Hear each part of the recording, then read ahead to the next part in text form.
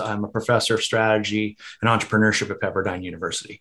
I find it's nights and evenings. It's a great way for me to stay connected to students, stay fresh, and keep myself up to date with what's going on for it. I spent my first 12 years in advertising, originally as a creative. If you want to really look, even though I was getting degrees in business, I was a creative designing ads and radio and print and TV, and moved very quickly up the ladder.